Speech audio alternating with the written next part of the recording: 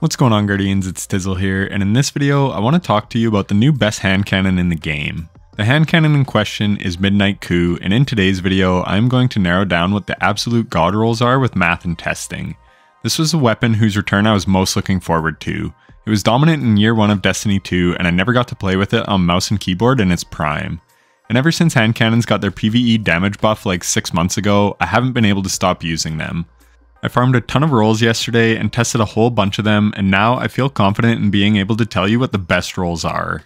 So before we jump into the god rolls, I want to identify the perks that you don't want, because this weapon has a ton of great perk combinations, so it's easier to just do some process of elimination off the top. So back in year 1, the old perk combo was Outlaw and Rampage, and I can tell you that this is pretty weak in today's PvE environment, so don't go for either of these rolls. Then let's just get this out of the way right now. Moving Target, Zen Moment, and Opening Shot are PvP traits, so if you want a PvP roll, hunt for those. I'm not sold on Attrition Orbs, though I did get a roll with Attrition Orbs and Kinetic Tremors. I'm not 100% sure if the Kinetic Tremor procs count toward Attrition Orbs, but I do make an orb every 7 shots or so, which is not too bad depending on your build, so we'll chalk this up as a utility roll. And same with Shoot to Loot Kinetic Tremors. I have this on a Battle Scar and a Hung Jury, and I have used both in Grandmasters. It's a great utility roll. But as far as a straight slaying roll, we can do much better. I love Enlightened Action on my Warden's Law because it buffs reload speed and handling, and that gun desperately needs it. So initially I thought I would want this, but to be completely honest, the stats on this hand cannon are really good, so I don't think we need the extra handling and reload. By all means though, if you get this perk, it is nice to have, but I don't think it's needed. So that leaves us with the two best traits in the left column, Explosive Payload and Firefly. Explosive Payload buffs our body shot damage by 15% and our crit damage by 9%. So this is essentially just a flat out damage bonus right out of the gate. I farmed a Freightbringer for a long time trying to get Explosive Payload and Frenzy together, but it never dropped. Explosive Payload being in the left column is a big deal. Very few weapons roll with this. To my knowledge, Fatebringer, Zali's Bane, and Doom of Chelchis are the only weapons in the game with this as a left column perk. And believe me, I have this on a Zali's Bane with One For All, and it hits like an exotic as a legendary weapon. It's so good. It can also have minor spec, and because of this, it hits harder than Sunshot when One For All is procced. Now keep in mind, Sunshot still has the AoE explosion damage, and it is the only 150 RPM hand cannon in the game, so its impact damage is 80 instead of 84. But I want to show you some numbers here to really illustrate how good this perk combination is. So Sunshot hits for 49.79 to the head and 32.67 to the body. And at base, Zali's with a minor spec on hits 41.69 to the crit and 28.14 to the body. So Sunshot hits for 16 to 19% more damage out of the gate. But keep in mind, typically exotic primaries hit 40% more to red bars. But the difference is the fire rate and the minor spec on Zali's. But when we have One For All procced, all of a sudden Zali's hits for 56.29 to the head and 37.99 to the body. This is 13 to 16% more damage than Sunshot depending if you hit crit or body. An Explosive Payload gives AoE damage. So on groups of bunched up adds, you can proc One For All in a single shot. So now you have a legendary hand cannon that is hitting basically 15% harder than an exotic primary. And Sunshot is truly one of the best primary weapons in the entire game. This is extremely valuable in endgame content, especially because I typically use a hand cannon for ad clear and then specials and heavies on enemies like champions. Keep that in mind for when we talk about the right column perks. So I felt the need to share this comparison between Zali's and Sunshot to really illustrate to you how wonderful this Midnight Coup is, because it can get the same trait combinations as Zali's with Explosive Payload and One For All, and I actually got this combo. But because it's a kinetic weapon, kinetics hit 10% harder than energy weapons. So our base crit is 45.86 and our base body damage is 31.25. And our One For All crit is 61.92 and body is 41.79. These values are 24 to 28% more damage than Sunshot, just to give you some perspective of how good One For All with Explosive Payload is. But I'm not done yet. I do think Explosive Payload with One For All is certainly a god roll, but it is not the only god roll. And another amazing thing with Explosive Payload is that it mitigates damage fall off, which is important on Midnight Coup because at base, this weapon only has 40 range, which is about 30 meters. So Explosive Payload will help you hit max damage from further out, which is very important in endgame play. And this also negates our need to spec into range, which is nice because next I want to talk about recoil direction. At base, it is 80, which doesn't sound too bad, but it does kick pretty hard to the right, which I don't love. So I would want arrowhead brake on to give us 100 recoil direction. This makes it shoot pretty much perfectly vertical, which makes it feel even better than it already does. And it also gives plus 10 handling, and more handling is always nice. But I talked about how this gun, even at base, has pretty good handling and reload speed. Compared to Zali's, it has 14 more handling and 13 more reload speed at base. The weapon just feels incredible. So yeah, I would go with arrowhead brake, or maybe even chambered compensator or extended barrel to help out the recoil direction a bit and take it to 90.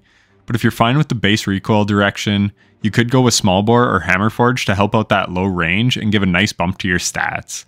And then in the next column, it is pretty much dealer's choice. I always like flared magwell because it gives a ton of stats with 15 reload speed and 5 stability, but really just go with what you prefer. Accurized rounds is nice for added range, and tac mag is nice for more bullets and a bump to reload speed and stability. So those would be my top 3. Now back to the left column trait, there is one more that's an absolute monster on this thing, and that is Firefly.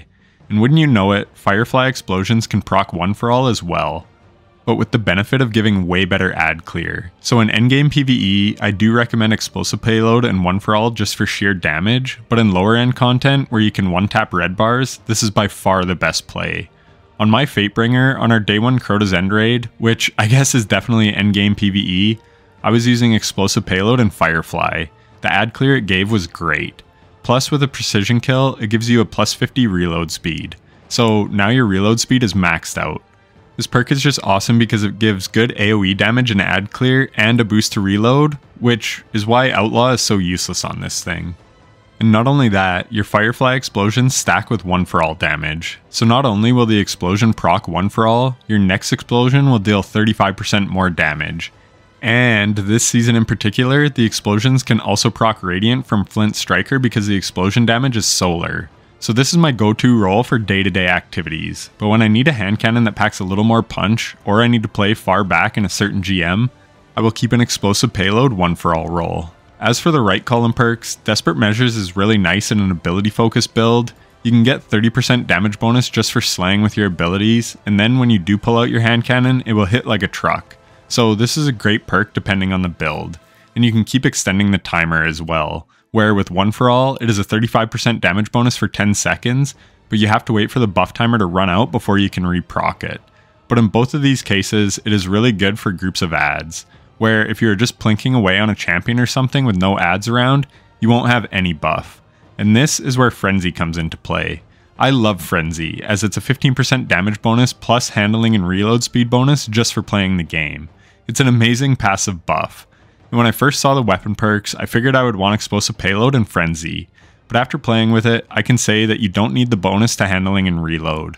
By all means, if you do get this perk, it is great, and the bonus to those stats is always a nice plus, but it's not mandatory like it is on other weapons that feel really sluggish and unwieldy to use without something like Frenzy.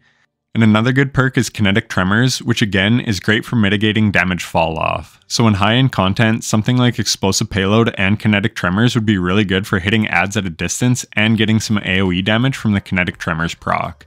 Sadly, at least from what I saw on Twitter last night, it seems as though Explosive Payload doesn't count for 2 hits to proc Kinetic Tremors, so it will take 6 shots instead of just 3. If it was only 3, then we'd really have something here, but it's still 6 even with Explosive Payload.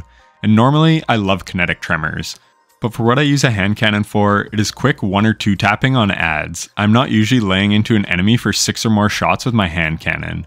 This is why I kept a shoot to loot Kinetic Tremors role for utility, but my go-to role for most play will be Firefly and 1 for all. It hits super hard and gets a bonus to reload speed and gives you nice ad clear on a single shot weapon, where with Explosive Payload, it still tags up other targets for some damage, but not as much as Firefly.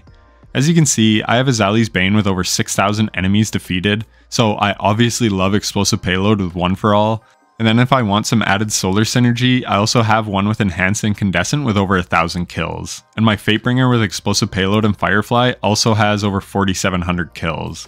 But I will now use this strictly as my Osmosis hand cannon for build synergy, and Midnight Coup with Firefly and 1 for all will now be my go-to hand cannon for day-to-day activities. It just feels amazing. And that is it for the video. Like I said, I tested many rolls and I tried out pretty much every perk this weapon has, so I'm confident that Firefly and One For All is the best all-around perk combination that you can get. But this thing does have a lot of great rolls and I will definitely be keeping a few in my vault. Anyways, if you found this video helpful and informative, a like and subscription would be greatly appreciated. Thanks so much for watching to the end if you're still here, it means a lot. Happy god roll farming and take care.